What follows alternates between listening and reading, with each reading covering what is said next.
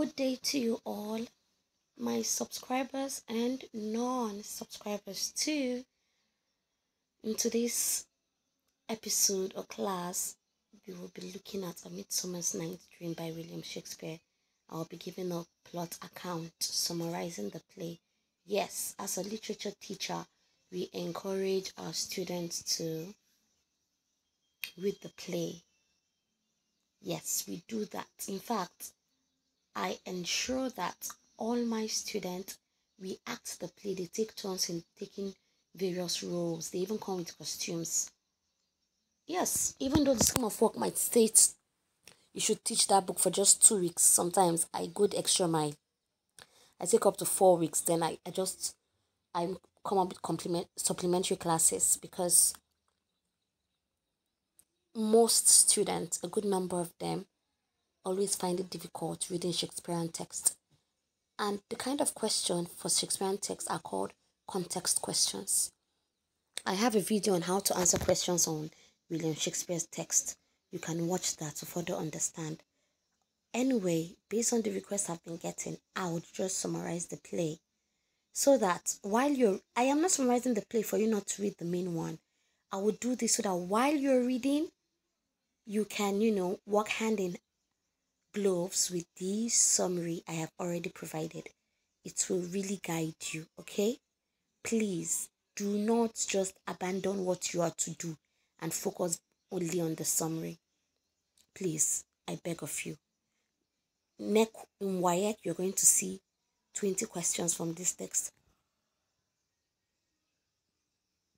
So you can't afford to fail.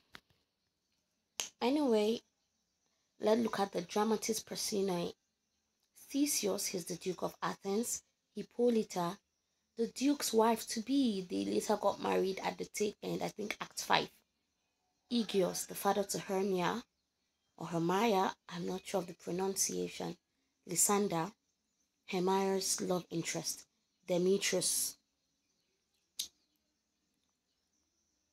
Demetrius is also a young man who loves Hermia, but she doesn't love him. Hermia and Lysander are head over heels in love with each other. Now,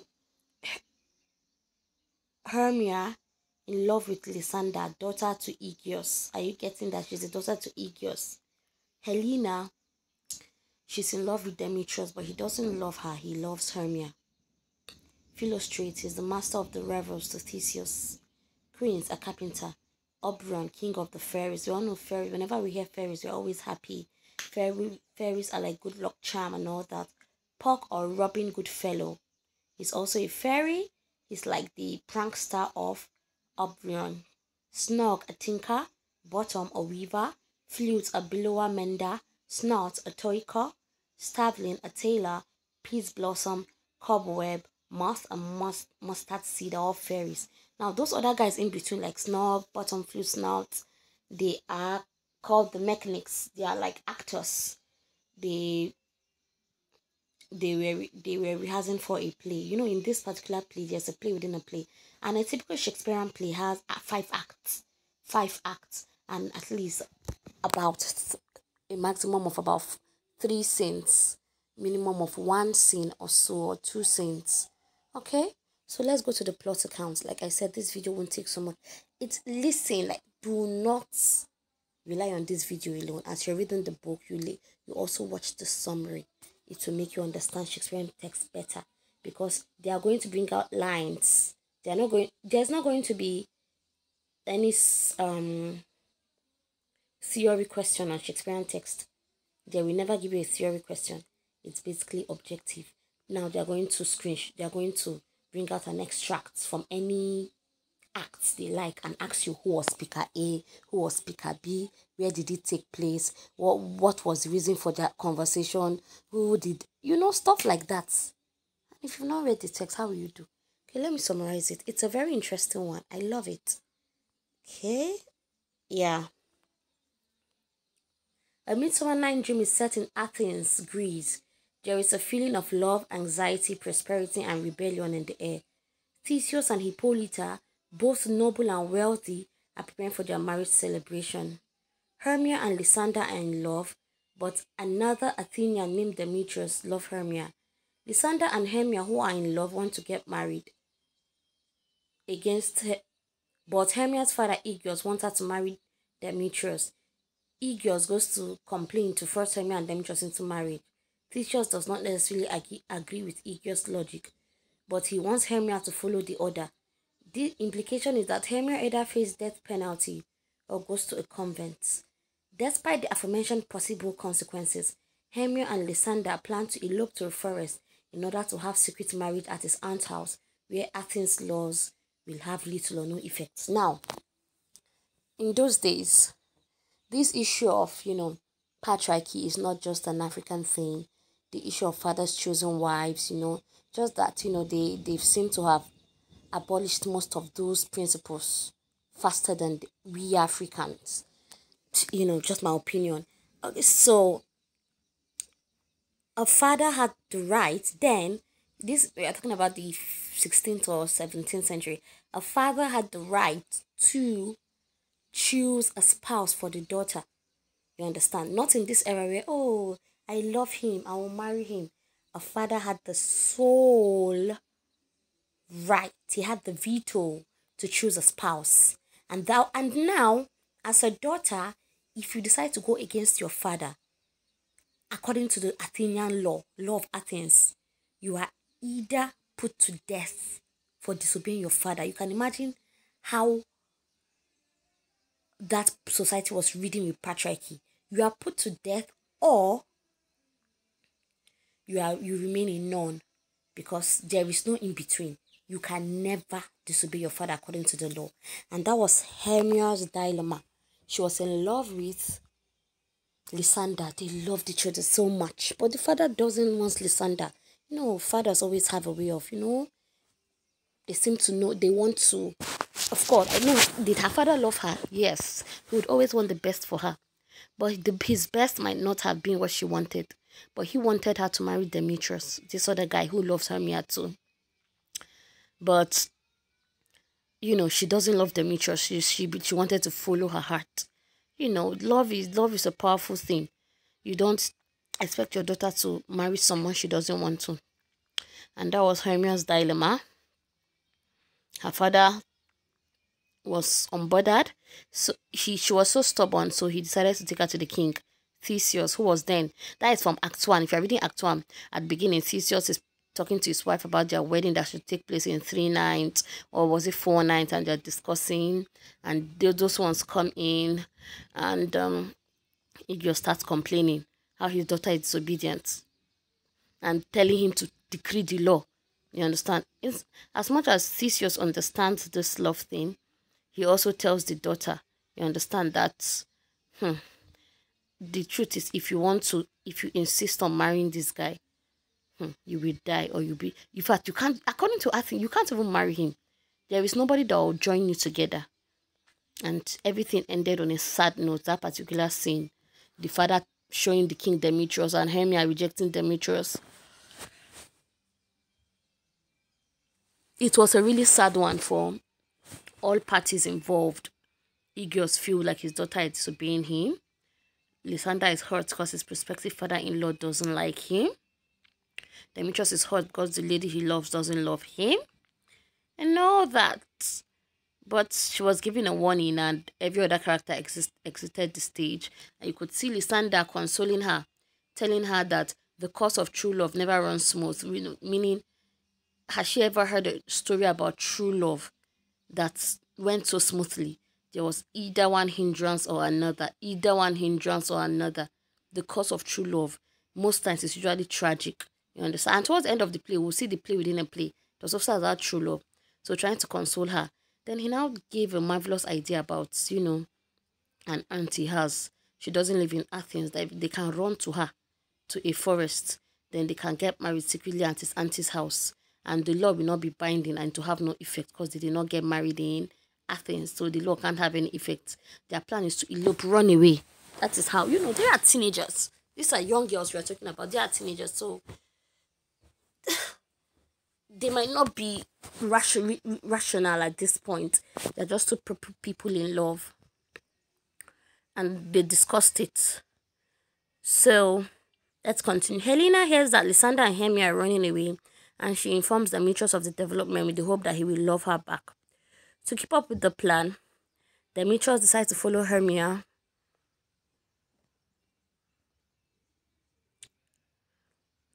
Helena as well. This infuriates Demetrius, who does not love Helena. Instead of leaving him alone, Helena continues to follow him around and begs him for love. Now, this is Helena, another character. Hermia's very good friend.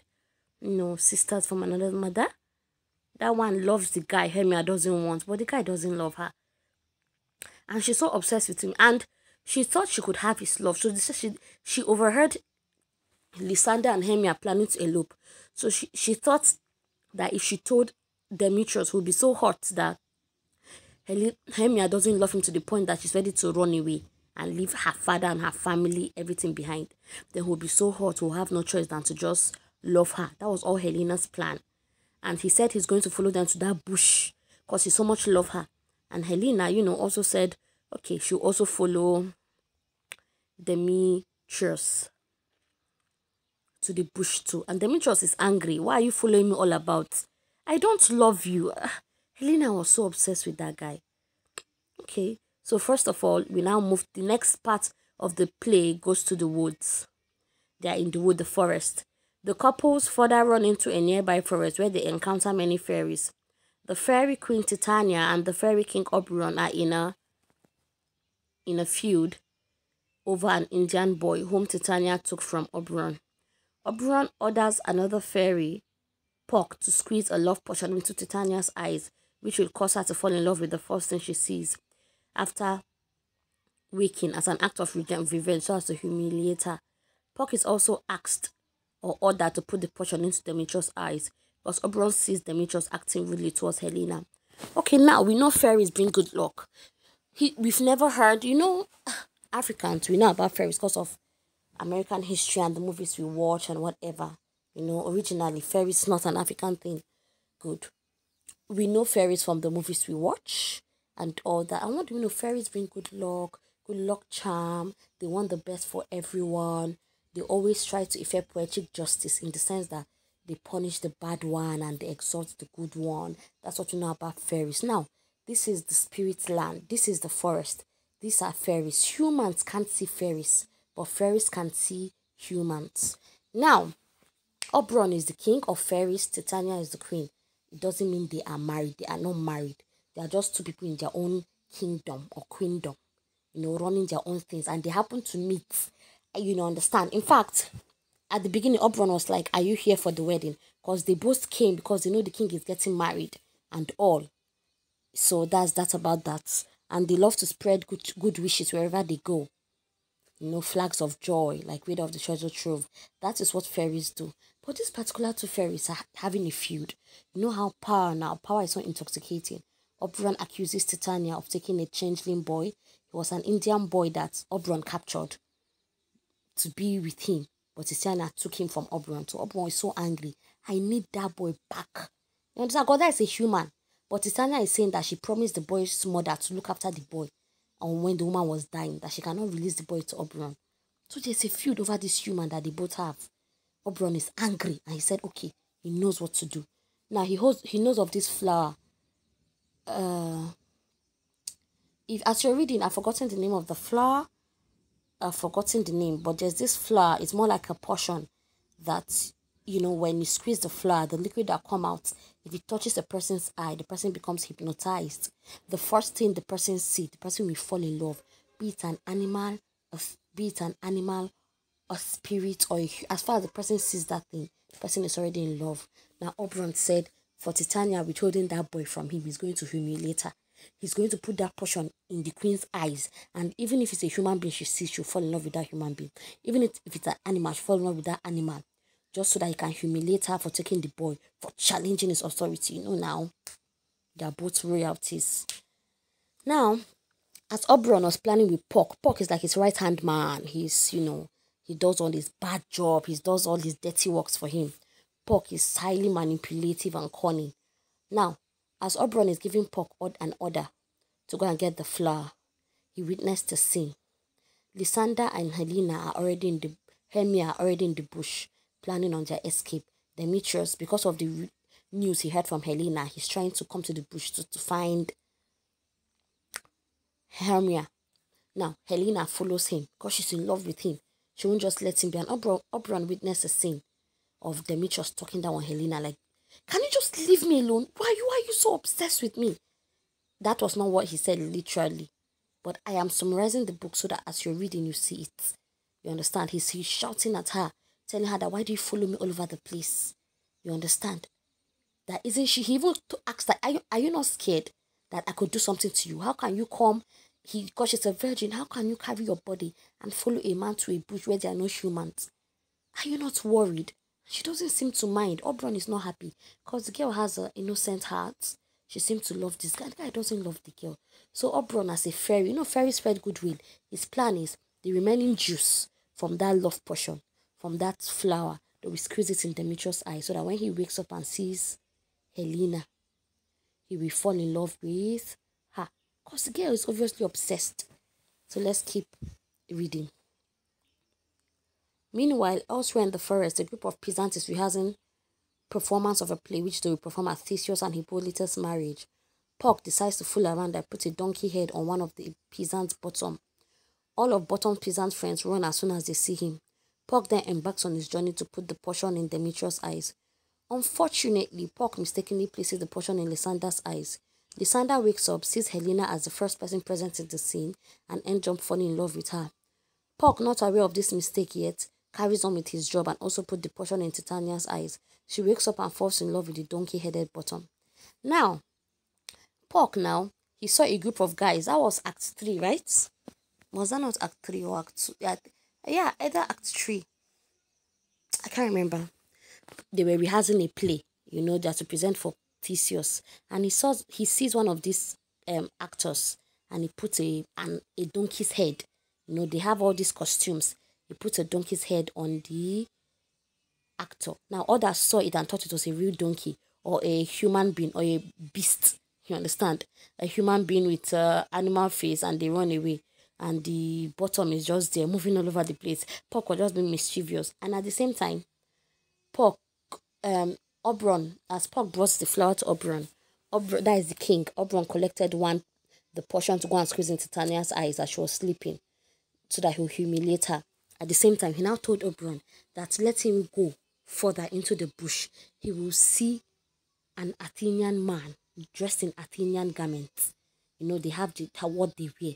And all he told him was Athenian man in an Athenian garment. Squeeze it in his eye. The lady he's with loves him, but he doesn't love her. He's being nasty to her. He doesn't like it. Fairies love, they love goodwill. They love to help humans. They are more like our friends, in quotes. So Puck said, okay. And what did Puck do? He went into the bush.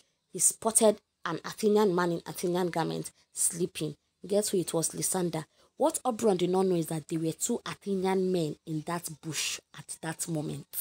There were two Athenian men in that bush, in that forest at that moment. He did not have that information. So Puck, I won't say Puck did the wrong thing because he followed instruction. He saw an Athenian garment and he squeezed the juice into Lysander's eyes. You understand? He squeezed the juice into Lysander's eyes, and that is that about that. And he went back to Oberon. Oberon also went to Titania, who was sleeping, the queen, and he squeezed the juice into Titania's eyes and said, the first thing you see when you wake up is who you fall in love with. As it was going on, Titania wakes up, and the first thing she see is that ass, that human being with an ass face, that is Bottom. That is the donkey's head placed on his head.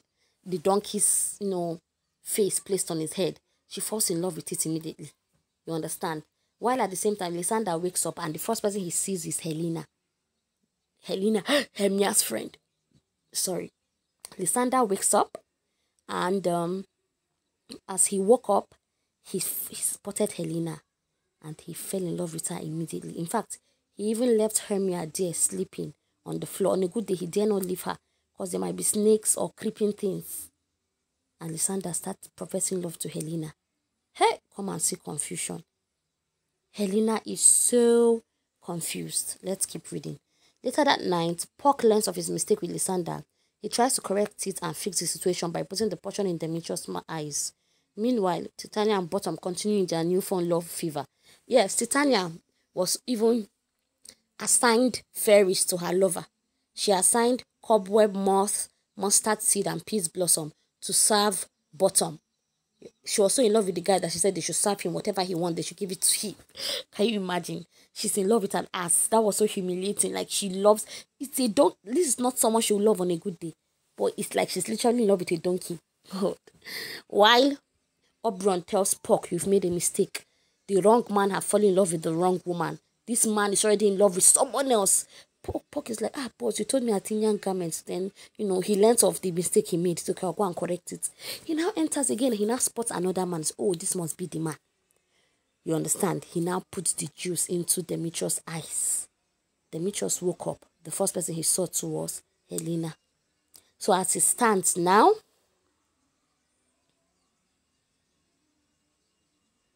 yes, the play reaches the climax when Puck accidentally placed the potion in the eyes of Demetrius, which caused him to fall in love with Helena.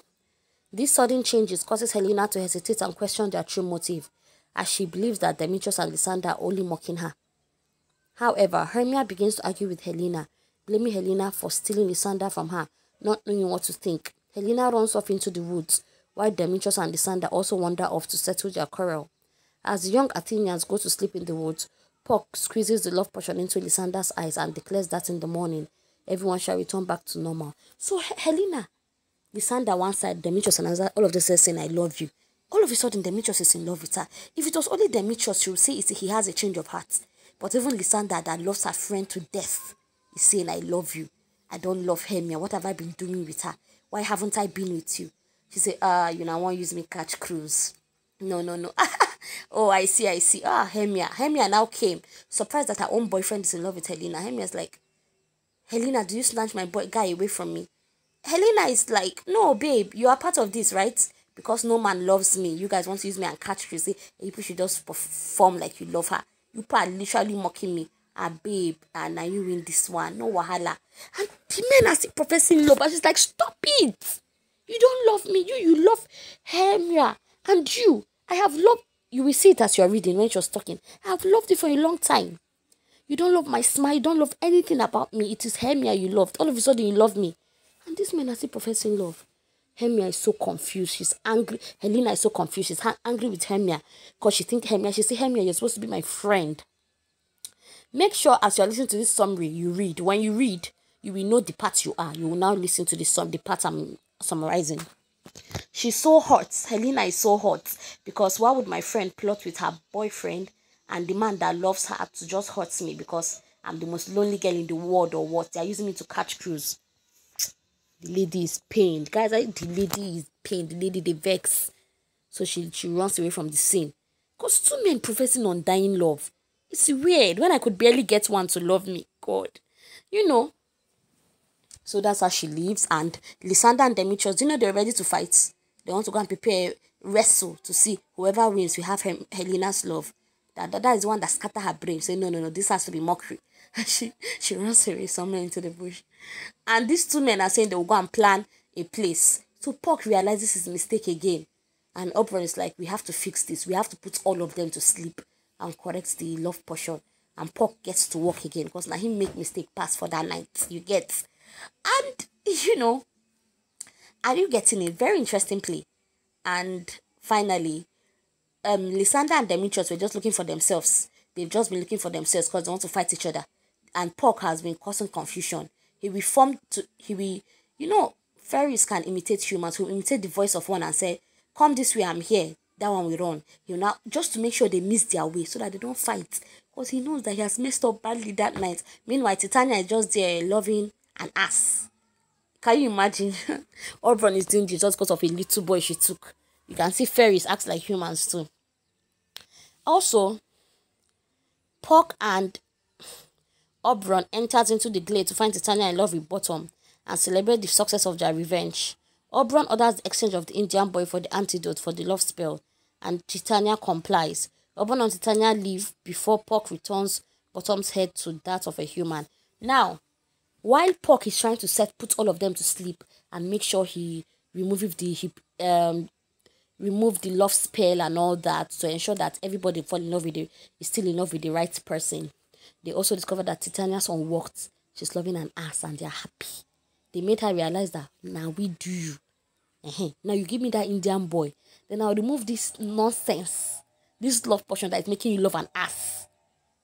Titania know that, he got me here. Because there's no how on a good day, a royalty, a queen, will love a human with an donkey face. She said, oh man, you guys got me here. You got me here. And it worked. He got the boy he wanted. The king got his revenge. And he also made sure that the love spell on the lovers was removed. Now, this lover slept till morning. That was the morning of Theseus' wedding. The day of Theseus' wedding. Now, Theseus, of course, furthermore, Theseus enters to find the Athenian lovers asleep. And as he wakes them, beckons on the youth to join him at his wedding feast. After Theseus and Hippolyta are wedded, Demetrius and Helena and Lysander and Hermia are also joined in holy matrimony. Now, as he taps them, you will see the place where one will say, my lord, I do not know how we got ourselves here. But that's why they say a midsummer night dream. They seem to remember faintly the event, but at the same time they can't remember. You know that kind of dream, you can remember, you can't remember. That's why it was midsummer, it was in the night, more like a dream. You understand? All of a sudden, Demetrius actually cares about Helena now. They did the thing in the right way that Demetrius and Helena will see each other. Lysander and Hermia, Lysander love spell was removed, so he's still in love with Hermia. So you could see two happy ladies and two happy men. Theseus found them and now they are heading to the palace for the wedding. Okay? The man to see the play, Bottom and his friends have prepared. Okay. So at the end of the day, they left the bush happily. 3 couples left the bush, 2 couples in love. Demetrius in love with Helena. Lysander still in love with Hermia. Okay? At Queen's house, the craftsmen are all wondering where Bottom is and they are all considering dropping their performance before Bottom triumphantly enters the house and declares that the play must continue.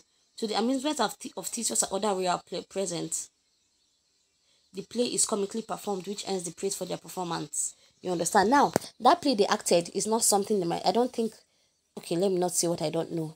But it's a play within a play. It's a very interesting play. It's also the cause of true love. It's about this character now. 2 characters. What are their names again? Bottom. And, I've forgotten. What is the summary of the play? There is a wall. I think it was flutes that played the part of a wall. There was one. They all had their parts to play, but we don't really need that in this summary. The play within the play is talking about these 2 couples who were in love, but they were separated by a wall. That wall signifies their father's refusal of their love. You understand? It's just like the story of Romeo and Juliet. That play within the play is Romeo and Juliet's story. It was only through the wall they could talk. You understand?